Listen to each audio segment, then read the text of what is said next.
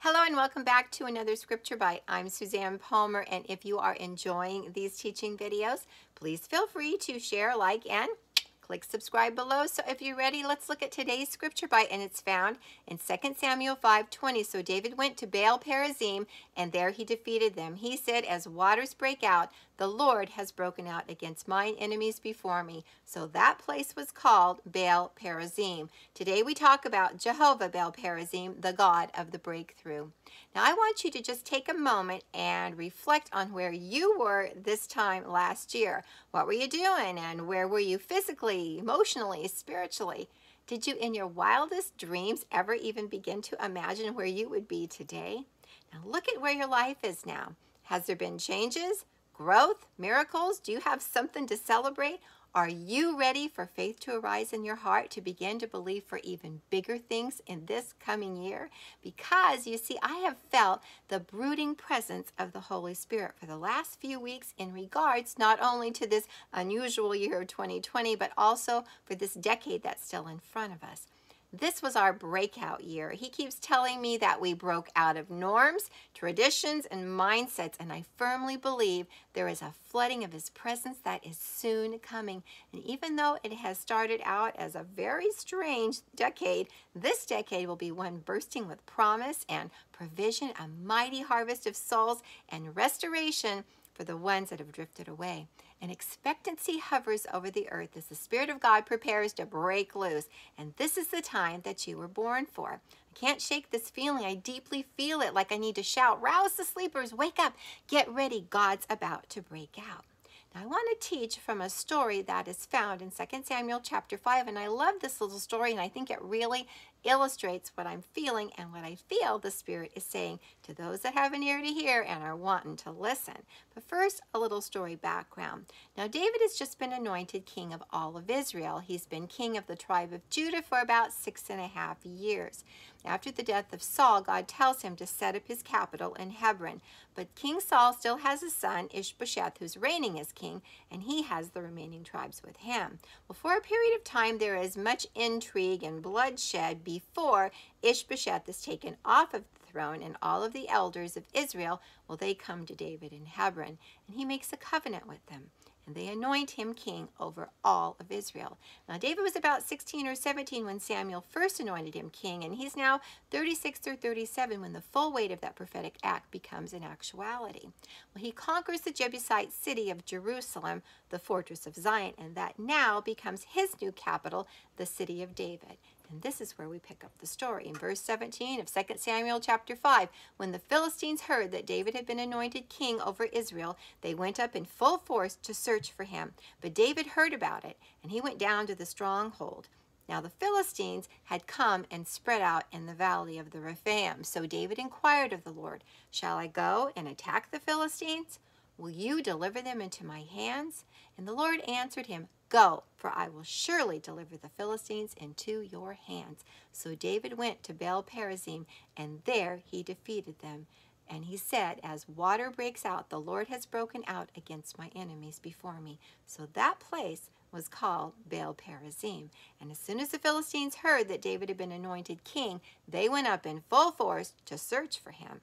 Now I want to draw some very obvious parallels. We are stepping into a decade that God's been preparing us for our whole lives, and I'll prove it to you in the scriptures.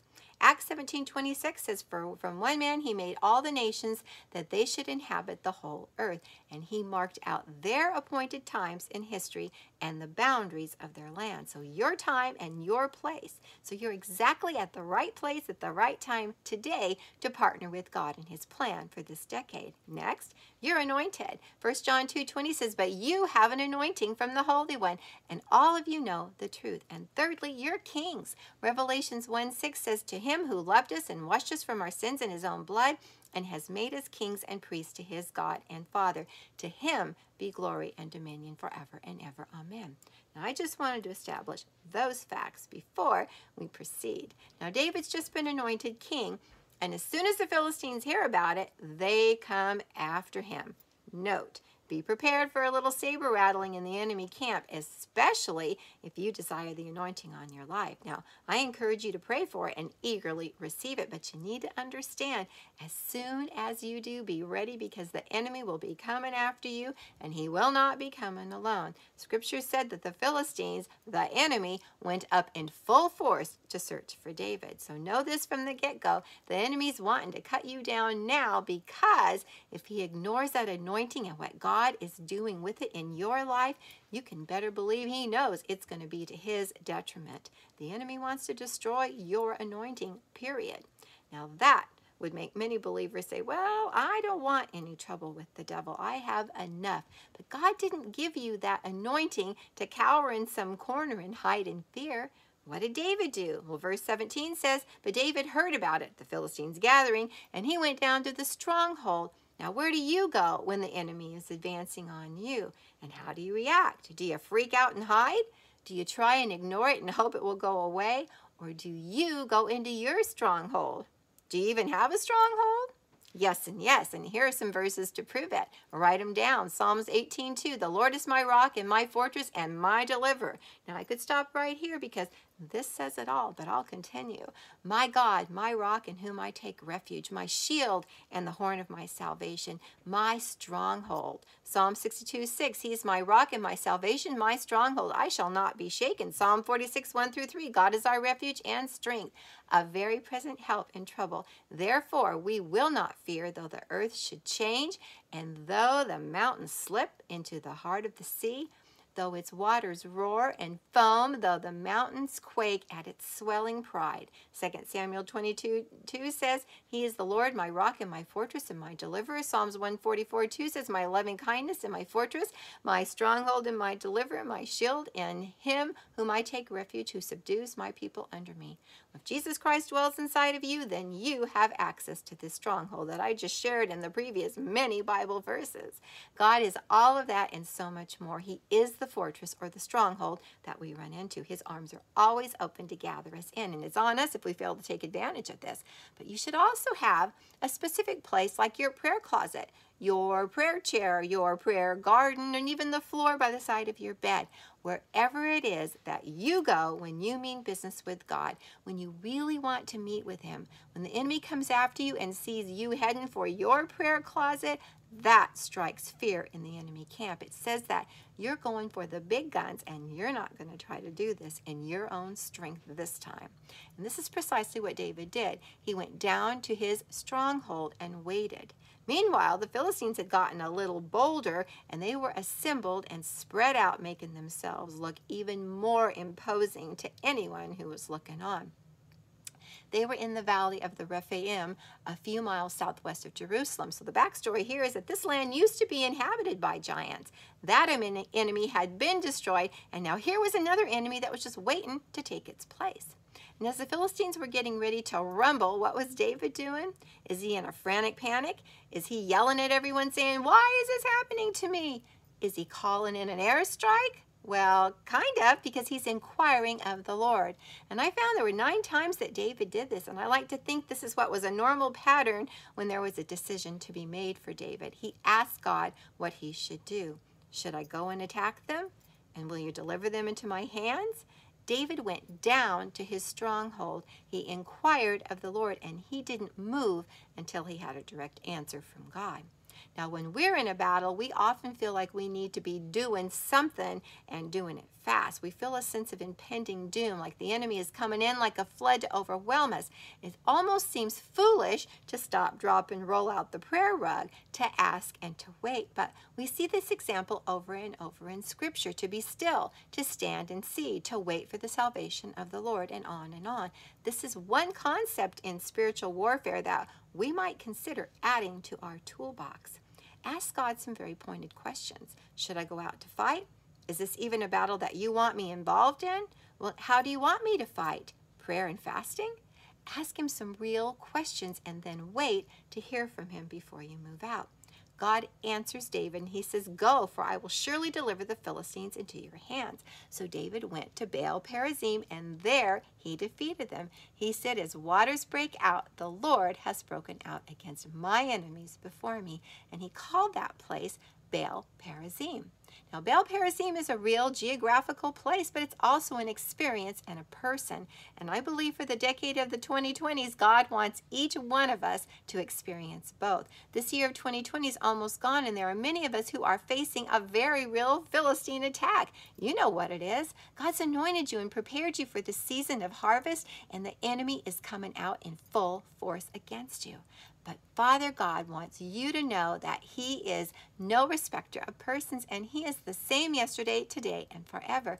What He did for David in the valley of the giants, well, He will do for you today. He wants to embarrass your enemies and send him running. He's already a defeated foe. Deuteronomy 28:7 promises the Lord will grant that the enemies who rise up against you will be defeated before you. They will come at you from one direction, but they'll flee from you in 7. Perhaps you've seen pictures of a crack in a dam and how the pressure builds up and the crack begins to get bigger and more cracks sprout up everywhere. Well, you're holding your breath. You're waiting for the inevitable bursting of that solid concrete structure as it yields to the force of that water. Now, that's the picture you need to get of Baal Perizim as waters break out, so the Lord has broken out against your enemies. He wants you to experience Baal Perizim, His deliverance from the traps, snares, and the strategies that the enemy has devised in order to keep you from walking out into grand new things this decade that the Lord has planned just for you. And He's even trying to convince you that you might not even have any part in what He's planned for this new season. You're bogged down by your circumstances and the assault that you're finding yourself under right now. But remember, He's a liar, and he always projects himself much bigger than he really is. The enemy's all is about to be drowned like Pharaoh's army, because the Lord's about to break out. Baal Perizim is not just an experience, it's another name that shows one of the attributes of our God. He is Jehovah Baal Perizim, the God of the breakthrough. God wants to be a wrecking ball in our lives. Now, I've felt this overwhelming sense of expectancy that I just can't shake. It's time to allow Him to prove Himself to us in all of those many facets. This is the moment that we learn to see Him through new spiritual eyes, to begin to lay hold of all of the promises and the provision, to lay aside all of the excuses and the mindsets and the just settling for the crumbs, for living below the spiritual poverty line, for allowing the enemy to dictate our circumstances. In Jesus' name, we come out of agreement with Him and His plan for our lives, and we declare and release Jehovah Baal Perizim, God of the breakthrough, to apply His wrecking ball to those areas of our lives that we've allowed to be assaulted by the enemy. Instead of being frustrated at the attacks, we will run into our stronghold and only do battle out of it when the Lord says go. And then we'll wait and we'll watch with childlike expectancy as He breaks out against the enemy of our soul. And we have the victory. It's time to break out of our natural, spiritual, and self-imposed prisons. We are stagnant because of our own words. We see the impossible and then we say that we can't, but we must remember that with God, nothing is impossible. He's Jehovah Baal Perizim, the God of the breakthrough. This is the season that we allow Him to break out and we break into what God has destined and positioned us to accomplish. The Philistines came after David to thwart what God had commissioned, and He is doing the same thing to us today. This is our time to break out. God has set you in this season for a reason, and He will mock your enemies. God will both drown them and refresh you in His mighty gushing flood. God's for you. He has positioned you to do great and mighty things. So get down into your stronghold. Inquire of Him. David didn't look at the huge amount of opposition that was spread out in the valley of the Rephaim, and he didn't freak out. Perhaps he called to mind, you, God, well, you defeated the giants that occupied this valley before, and if you did it once, certainly you can do it again. So inquire of the Lord. Ask Him what you should do for the particular enemy that you are facing today, and then position yourself to listen. Remember, it's His will, not ours. We were created for His good pleasure and not our own. And He'll not only defeat your enemy, but He will give you the territory that He was in possession of as well. The enemy may have assembled against you, but God says you will win. He is the Lord God Almighty, the God of the angel armies. 1 Samuel 5:10 says it this way, and he, David, became more and more powerful because the Lord God Almighty was with him. As you step out in faith into this new moment in history, allow Jehovah Baal Perizim to break out against your enemies and to break you out into your destiny. You'll become more and more powerful for the kingdom of God as you walk in trust and obedience with the Lord God Almighty. And our scripture bite today was 2 Samuel 5:20, Baal Perizim, and there he defeated them. He said, as waters break out, the Lord has broken out against my enemies before me. So that place was called Baal Perizim. So get into your stronghold, inquire of God, and then stand back. Jehovah Baal Perizim is about to break out. Father God, thank you for your word that has gone out today, and thank you for showing us that you are Jehovah Baal Perizim, the God of the breakthrough, and I am seeking you for a breakthrough in my circumstances right now. I need you to break out against the things that have come against me and have kept me from defeating the enemy and moving deeper into what you've called me to do and be. Holy Spirit, help us to correctly prioritize our lives so that we use our gift of time for your glory and the advancement of your kingdom, and help me to make getting a prayer closet a priority.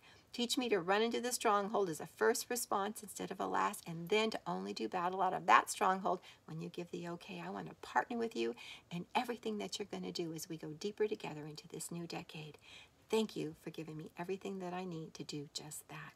And if there's one who doesn't yet know you as their Lord and Savior, is away from you today, simply pray, Jesus, I know I'm a sinner, and I ask that you would come into my heart right now and forgive me of my sins and be the Lord of my life from this day forward.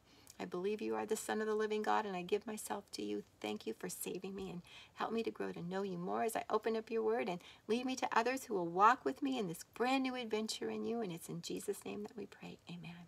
So if you were blessed or challenged by this message today, or you received Jesus as your Savior, I would love to pray for you and hear about it. So please leave me a message in the comment section below. And remember, God's Word, the Bible, is the only thing that will ever satisfy or sustain you. It holds the answers to life questions, and it's the best way to get to know Him. And so until next time, I invite you to open it up and enjoy another scripture bite. Bye-bye.